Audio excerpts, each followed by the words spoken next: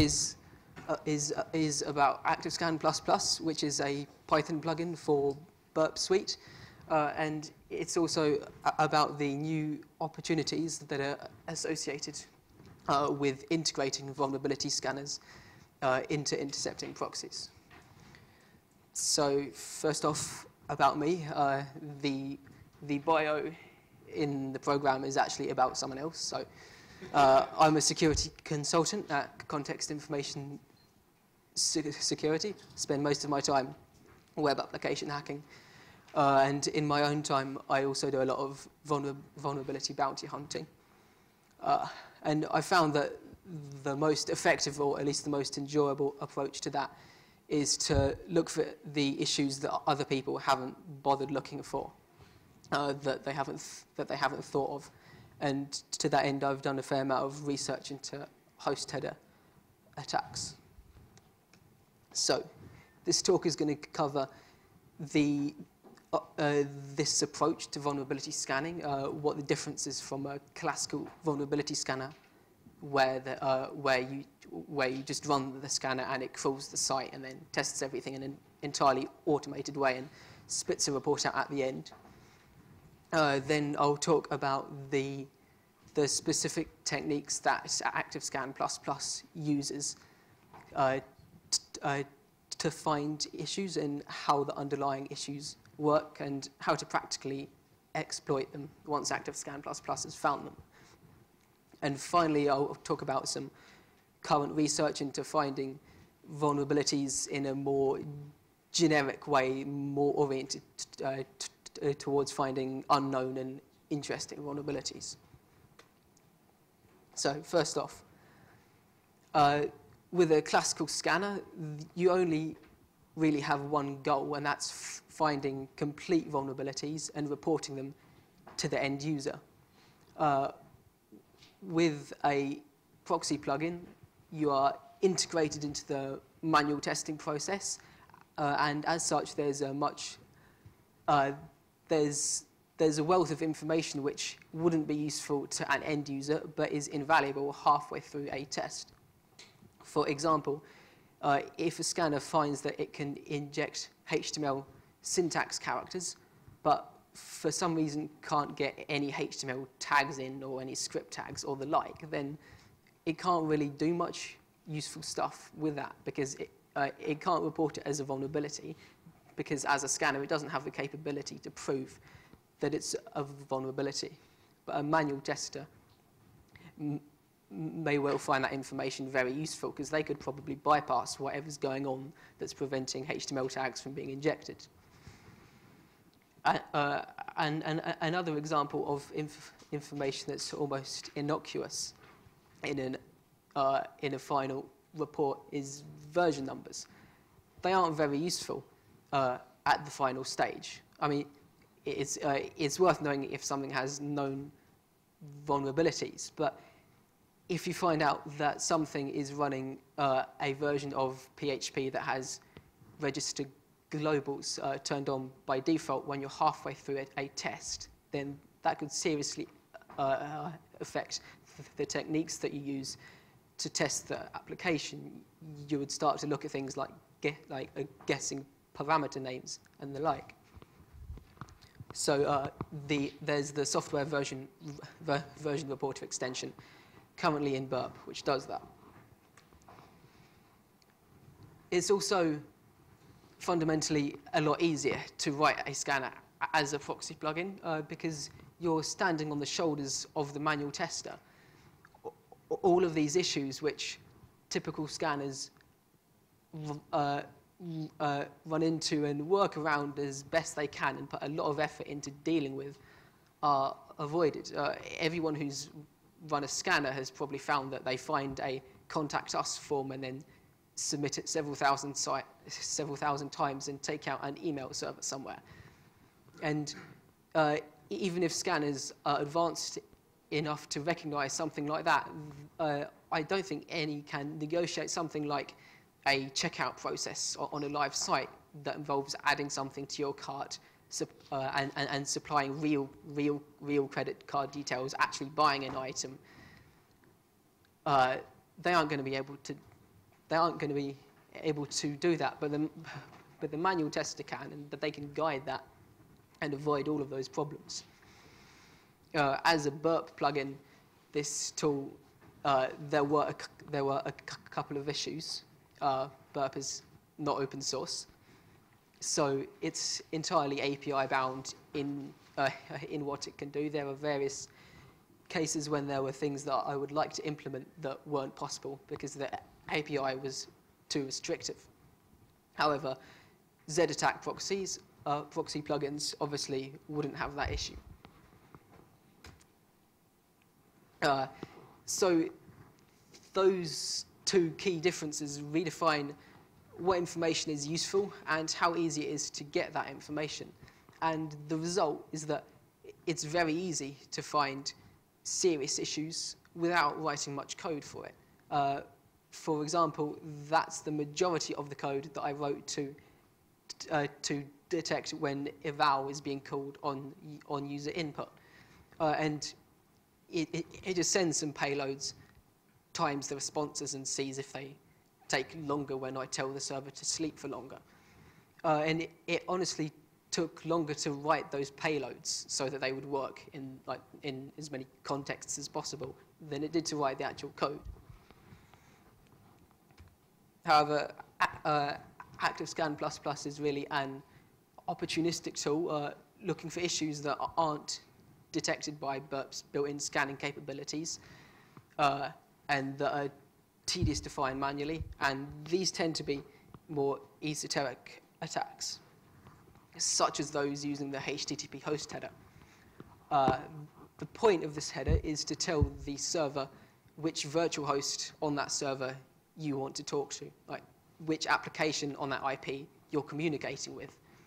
And historically, this host hasn't been used for attacks very much, hasn't been tampered with, and people tend to trust it.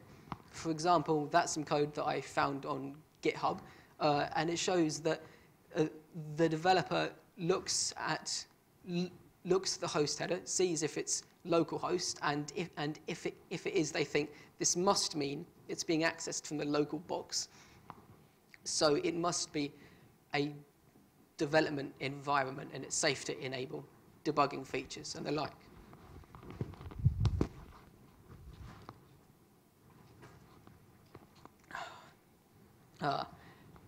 The reason it's seen as being fairly secure against attack is because the most obvious thing, the reflected cross-site scripting style attack is not really plausible, because we can't make our victim send a malicious host header in a way that's useful. So that just doesn't work. We can trigger a tainted server state, but we need some kind of side channel to get that state to the target. The easiest such way that I found is using Site's password reset functionality. If a user says, I want to reset the password of this person, and sends a malicious host header, then the application will take that host header and use it when they generate the password reset link. And the victim will receive a link which, if they press it, will communicate their secret key to the other user, giving the other user control over their account. That issue has affected a wide range of web applications and frameworks, primarily because it's surprisingly difficult to find out where your server is really located. So sites fall back to using the host header. The dotted line on that diagram shows an alternative attack where, if you're lucky, that application will place the host header in an email header, and then you can simply CC yourself on the password reset email. And you can, in that case, you can generally also attach a zip bomb, which the victim's email, webmail provider will recognize and drop the email silently, so they never even receive it. However, that attack generally does rely on the target clicking on a link in an unexpected password reset email. cache poisoning is much more fun. Simply, if they've got a poorly configured web cache, then when you send the request to the server, your response, which has the malicious content in as per like a standard reflected cross-site scripting thing, gets cached by the web cache and served up to everybody else. So with a single request, if it's well timed and well crafted, then an unauthenticated user can gain complete control of the homepage of their target website. This attack is quite tricky in practice. On standalone caches like Varnish and Squid tend to look at the host header when they're when deciding whether to cache a value or not, because they might be in front of multiple applications. It was possible to trick Varnish, however, by sending 2 host headers, because Varnish would look at one host header and the backend application, if it was Apache, would look at the other host header. The most effective target for this kind of attack that I've found is the built-in caching systems in Joomla and Typo3, and I expect in similar systems, because they're part of the application. They don't look at the host header, so they assume that it must be safe, or the request would have never reached the application. So in order to detect this kind of vulnerability, you could write something that combined the many techniques and actually try to find a cache poisoning vulnerability by performing a cache poisoning attack. I tried that last summer. It's extremely difficult and isn't very effective most of the time. However, simply by sending a few selected requests and seeing whether our malicious host header is reflected in the server response tells us whether that application is using the host header, which is a very good indicator of whether it's vulnerable to one of those techniques. So the first such request is perfectly simple. Just send a bad host header. It's important that the referrer always matches the host header, because applications often check to see they match as a cross-site request forgery defense. The second request uses an absolute URL in the request line, and that's necessary when the application that's being targeted isn't the default virtual host. So Apache will see that request line and give that precedence over the host header and route it to the correct application. But the application will often actually look at the host header itself. Finally, in some cases, such as when something is hosted behind Cloudflare, you just can't get a request with a malicious host header to the target. However, the X-forwarded host header is widely supported and used instead by many frameworks. So that comes in very useful. Okay, around a month ago, Typo3, which is a popular content management system mainly used by businesses, I think, reported this vulnerability. And as you can see from the advisory, it's slightly vague. It does sort of imply that password reset poisoning is a plausible attack. So let's have a look at this.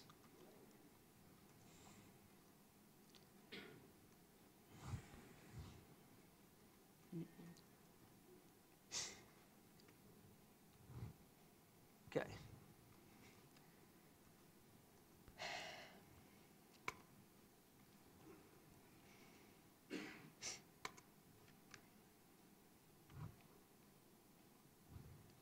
Proxy.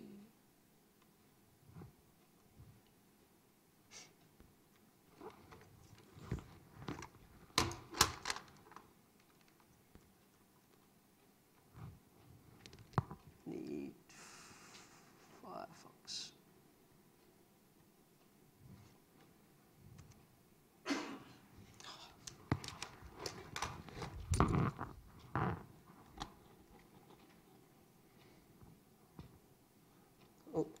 right, so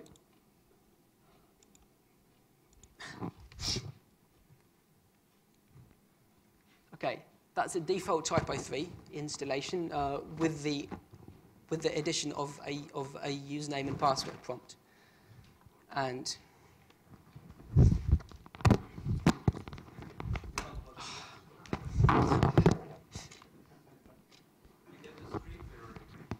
sorry? You can do screen mirroring so that you see the same. Yeah, this should work out okay, I think. Yeah, so if I refresh this, catch the request in Burp,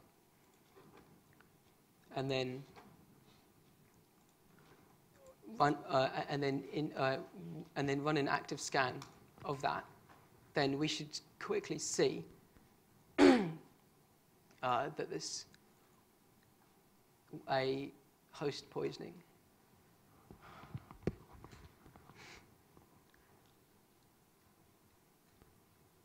That's interesting.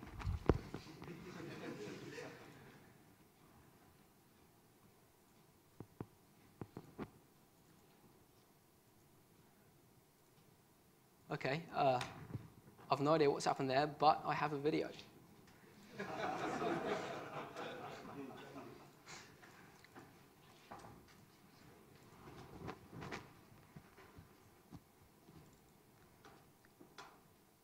So,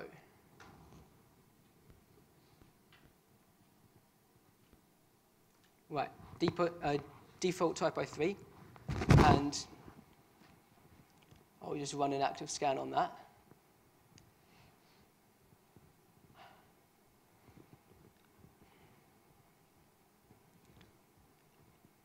And so that will just send those 3 requests that I showed earlier,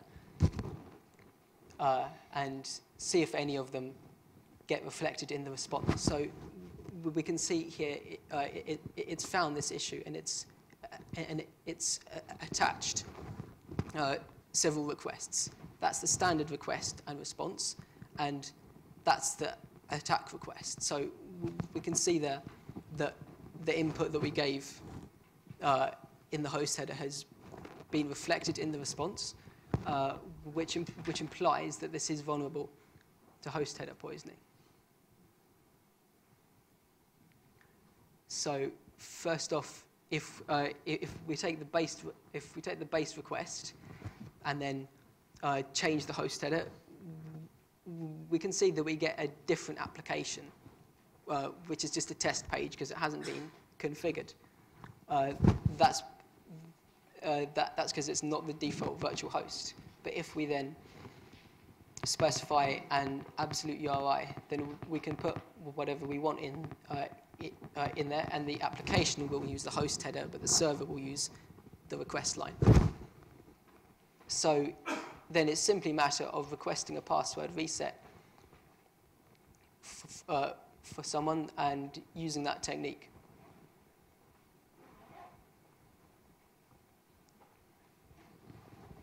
And then, so we need control of a user account on the system in order to test for this issue properly. But if we didn't have one and had a list of usernames, we could generate a large number of emails like that and see if we got any hits on our site with password reset tokens in. So there we can just see the resulting email with the poisoned link in it. Okay. Now, let's see if we can do a cache poisoning attack.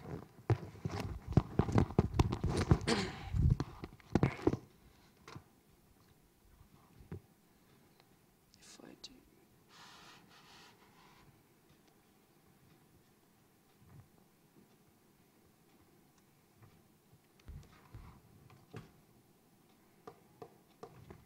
Okay, great. So, pretending that my scanner already found that issue,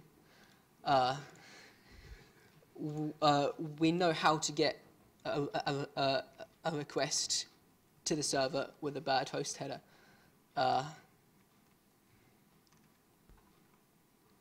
like this, right? So we can put whatever we want there, and it gets reflected in the response, right? So when testing for cache poisoning, the key thing is to make sure that you aren't getting cached responses, because if you're receiving a cached response, then the issue really isn't visible to you. With most applications, you can do that by doing a force reload in the browser, which adds a header which says, "Don't give me a cached response." Typo 3 doesn't respect that header. In order to do this in Typo 3, what you actually need to do is add a parameter called noCache and set it to 1. So if I send this now, then we can see that our input has appeared in more places than it previously was, such as in that base tag. And as is very common with that header, it hasn't actually been HTML encoded, so we can directly inject scripts here. This isn't necessary to perform an attack because it's the base tag, so there are plenty of other things that we could do here, but I'll just use this for simplicity. So this is the response that we want to get cached, and in the case of Typo 3, I've found that the best way of doing this attack is waiting for the cache to expire and then sending our request. In this case, I'm going to trigger the cache expiry so that we don't have to wait. So that should mean that the cache has been cleared. So I can send this response, and that still won't get cached because of this parameter. But if I change that to 0, then it should get cached. So from now on, whatever I put here, hopefully, we can see our injected HTML. And that means if I load the home page as a normal user, located anywhere, because this is cached on the server, then our injected content fires. So we've got full control over that. Okay, shifting back.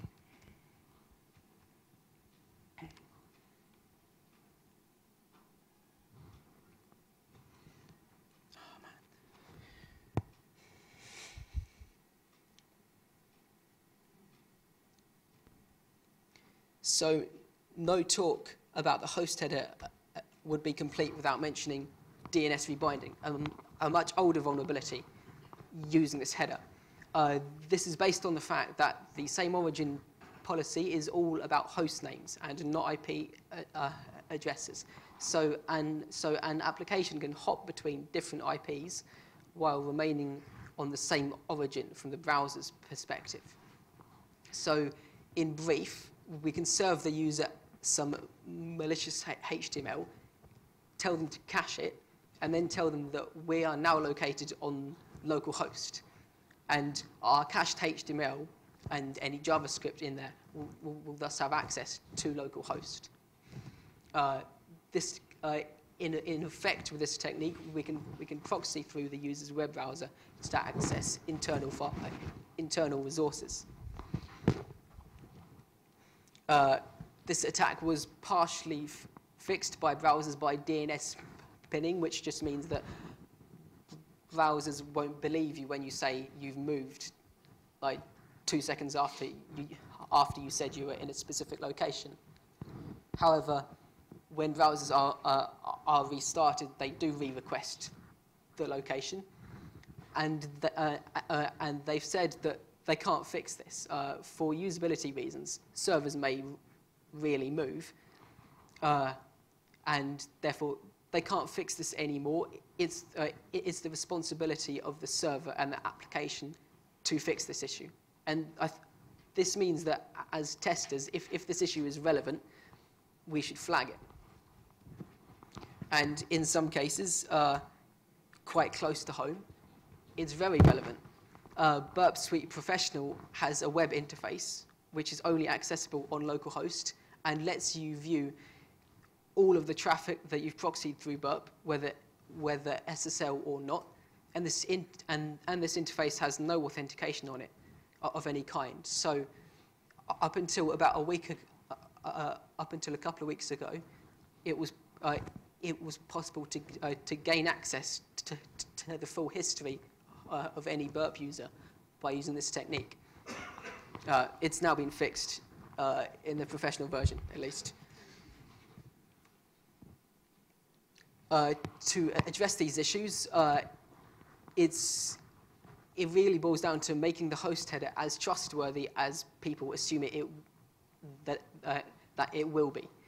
And that can be done by using a whitelist of trusted hosts. That's how the major frameworks have dealt with it. They allow wildcards, which can backfire, aside from people whitelisting star, obviously. One major company whitelisted all of their subdomains. And that was a problem because one of their subdomains had persistent cross-site scripting on it, so I could direct users' reset tokens to that subdomain, wait until they ran into the cross-site scripting payload, and then use document.history to grab the token from the browser's history.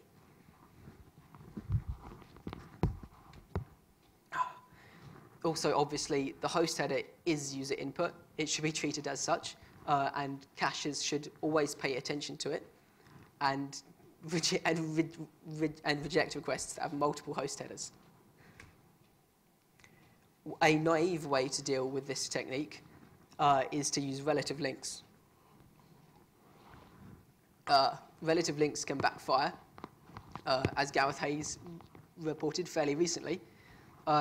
In particular, path relative links rely on the web browser working out where the current page is located on the server, like what the path is. And in some cases, we can trick the web browser about what the current path is, such as on JSP and PHP applications. We can generally put arbitrary content that the browser will think is part of the path that is not, such as there. That semicolon signals the end of the location from the server's perspective, but not from the browser's. So if you load that page with that kind of style sheet include on it, then the browser will end up loading the current page as a style sheet. And this is a problem because style sheet parsing is extremely lax, and style sheets can contain JavaScript and Internet Explorer and do various other bad things in other browsers. So the web browser will load the current page as a style sheet and then walk through it until it encounters any CSS and then execute it. So I've just covered three of these requirements. You need the right kind of server, and you need some kind of input onto the page to put your CSS on that page, and you need the path relative include. The first two of these are really tedious to look for manually, especially because a web application will tend to have a doc type on, say, every page apart from one where they forgot to put it there. So ActiveScan++ passively looks at all of your responses and flags pages that are missing those two, that fulfill those two requirements, and lets the user deal with the rest. I can't demo that issue, unfortunately, because although I found it in some fairly major software, it hasn't been patched yet. So, finally, as developing part of ActiveScan++, I've been looking at how scanners currently work, how I can improve them. That's a classic directory traversal vulnerability. The application can be tricked into interpreting arbitrary files on the local file system as PHP or reading them in and printing them out. And vulnerability scanners look for this vulnerability by using a payload, something like that. That's extremely common. I've seen that exact payload being used in multiple different ways.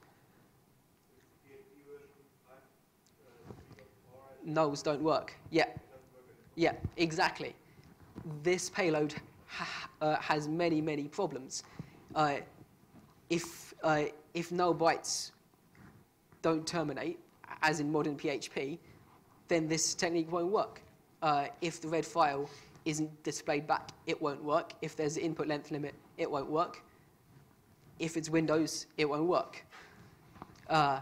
And scanners can try to deal with this by adding more and more payloads, but the payoff of each payload drops when they're that specific. And they will always miss things that are vulnerable to this technique. And what I've been looking at is breaking the techniques down to the absolute minimum required to establish that there's something suspicious going on that's worth investigating. For example, if the 573 input gives you a receipt for something you've bought, ./573 gives you the same receipt, and /dot breaks the application or gives you a different receipt or a different response in any meaningful way, then we can tell that input is being used in a path, almost for certain, I think, and that it's worth manually testing heavily for that kind of exploit.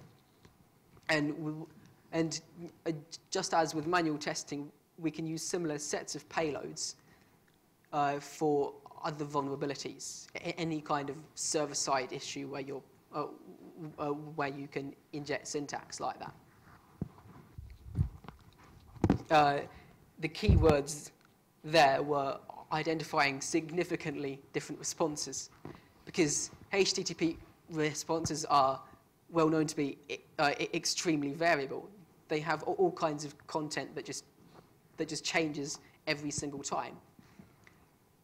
They often reflect input, which is fairly easy to handle, but they will also transform the input in unknown ways by encoding it and such like, which is harder to recognize. They will put timestamps in, and they will just put random input in. And some scanners try to handle this by fingerprinting the document structure. They effectively remove everything that isn't a HTML tag and say, that's what the page looks like. If they start putting new tags in or changing the order of tags, then something major has changed. And it's reasonable, it does the job, but it will miss things. The approach that I've taken is detecting these fuzzy points within the page so that when they change, we can go, I was expecting that to change. I can disregard that. In other words, I'm generating a regular expression to match what a page looks like when it gets a standard input. And by fetching a sample of inputs, we can do this. So this shows the result from a page from a real practice application. And we can see over here where user input has been reflected, and the application has it hasn't recognized that as user input, but it's seen that it's changing and just filtered it out. So whatever appears there, it won't think that that's an interesting result. It's the same with the PHP session ID up in the top. So when this technique works, it gets very interesting results. It isn't public yet because applications still break it. It has serious performance issues associated with generating regular expressions for very long responses. but it has found very interesting issues. Mostly issues that I couldn't exploit personally, but I would love to view the source code that generated those kinds of things. And I think they may have been exploitable given that source code. And it finds issues in such a different way that it finds different things from other scanners, which is very interesting. I'm tempted to say that it's a little bit like an nmap for websites, right? It just pokes at the website and tries to work out where the interesting responses are, like how different inputs are being handled, and should show you which ones are interesting and worth investigating further. The obvious next step would be to tie payloads to specific results. So if we see that that directory traversal case, try a large set of payloads related to that and see if we can refine it and get a better idea about what's going on. Okay. Yeah. So the take-home is that proxy-plugin scanning unifies manual and automated testing in a really nice way. It just lets you stand on the shoulders of the manual tester. Existing solutions are far from perfect and can be easily improved on, and writing these plugins is almost painless, which may be a mixed blessing in the quality of the plugins that come out. I can't really talk after my demo, but it normally works. Yeah. Okay. Any questions? Yeah? Very interesting. Thank you for the great talk. I discovered a similar thing